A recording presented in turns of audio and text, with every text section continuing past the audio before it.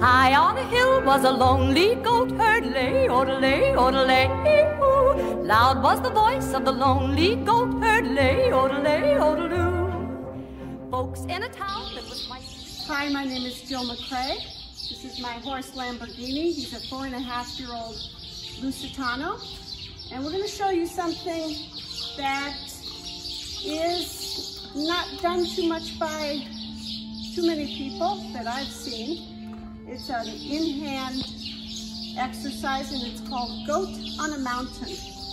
And what Goat on a Mountain is, this is called preparing to roll. That's not part of the video.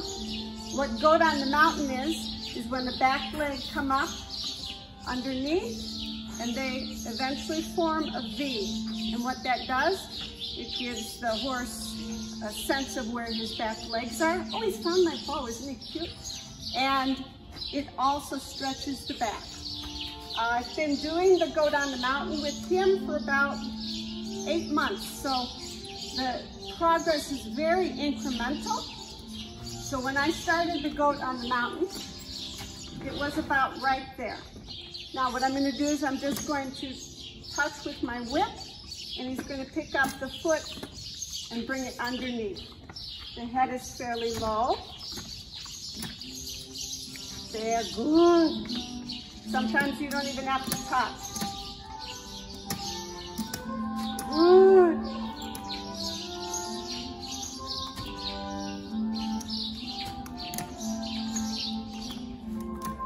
You just, if he puts that foot back, you just ask again.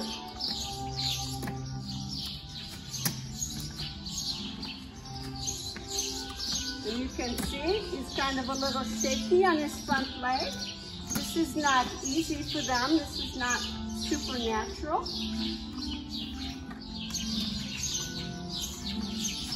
Good. That's it. When you walk a couple steps forward and redo it. Good boy.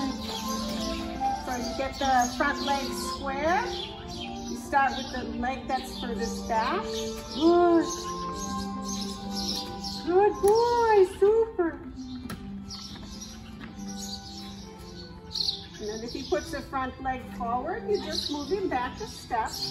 That's it. Good. There.